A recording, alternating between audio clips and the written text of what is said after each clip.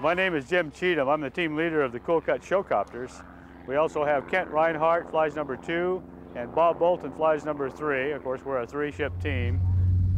We're based in Salinas, California, and we fly Robinson R-22s. What we do is try to show people how much fun you can have with helicopters and how safe helicopters can be. The most challenging thing is one of the things I do at the show opening is that I go to 2,000 feet while the other two guys stay close to the surface. And I ask the crowd, what we'd like to do is show you what happens when the engine quits in a helicopter. Would you like to see that? I would love to see that. I bet most people down here think engine quits, you are in big trouble. Okay, what I'm going to do here is close the throttle, put the collective down, and I am now in auto rotation. And you can see I'm coming down vertically, and I'm going to spin it to the right. Now, of course, any airplane can do this. Flat spin, almost any airplane. And now I can do what an airplane can't do. I can stop it and spin it back to the left. And in addition to that, I can back it up. See here? It's under control. It's just that it's coming down, and the air is windmilling it.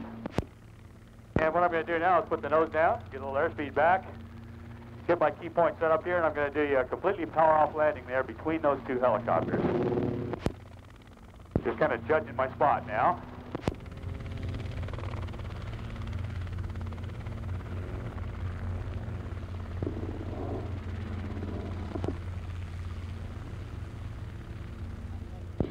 And that's why I'd rather be in a helicopter than an airplane when the engine quits. I can put it on any small backyard if I have to. Well, what we get all the time is I didn't know helicopters could do that, and they seem to be really impressed with the idea of flying backwards. We screw it up, but then we can also screw it back down.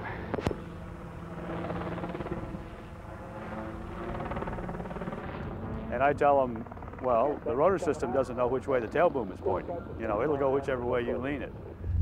Get ready for smoke on. Not yet.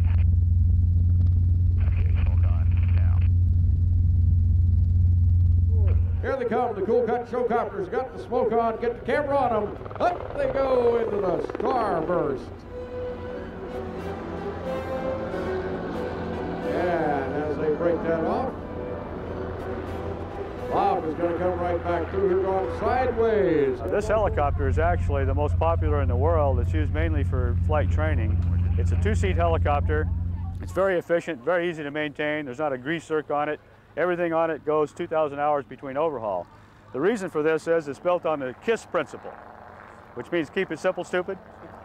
And this is a Lycoming 180 horsepower 0360 engine, very standard, known as a bulletproof airplane engine. The symbol you see right here is a cooling fan. It draws air in, blows air in for cooling purposes over the fins of the engine. And of course, it being a single rotor helicopter, it has to have a tail boom and a tail rotor to counteract torque. So it's a very simple, basic helicopter. It goes 110 miles an hour, so it enables us to get across the country. We fly it here. Everybody always asks us, do you trailer the helicopters to shows? Folks, the answer is no. We're pilots, not truck drivers. And notice the controllability. It's amazing. You get these things right in there. You got to remember, you got that big rotor going up on top there. You don't want to tag the other guy. They get together in what they call the wagon wheel.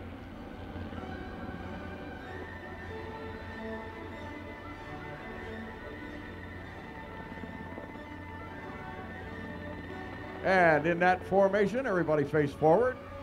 Turn on the smoke, and in formation, they're going to do the screw up.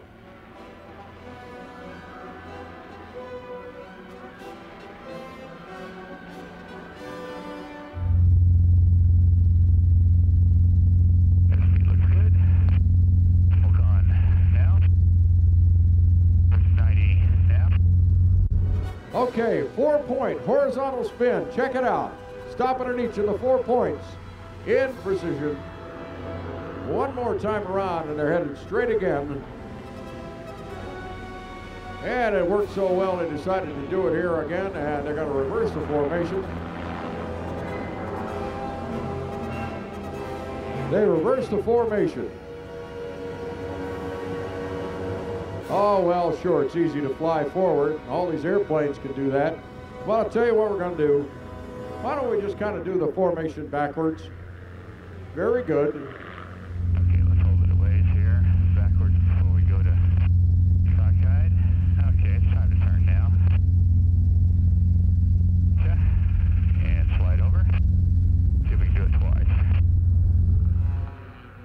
And here they come in left echelon formation. And what they're going to do is take that formation into a pivot turn.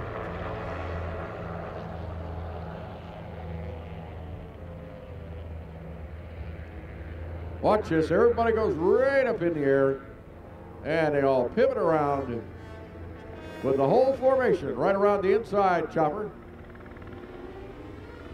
And bring it back toward show center. Now there's 2 forward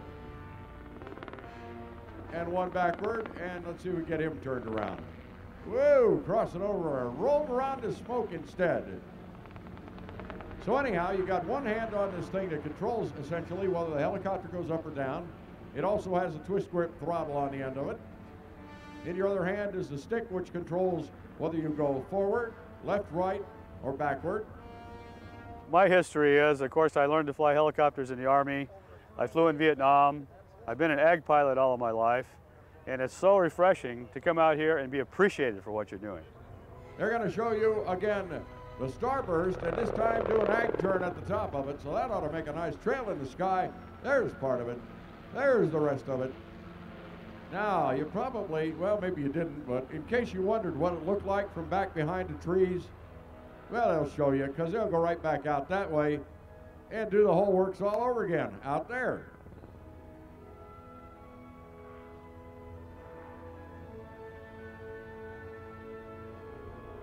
And Jim gives the call, smoke off. Ladies and gentlemen, the Cool Cut Showcopters.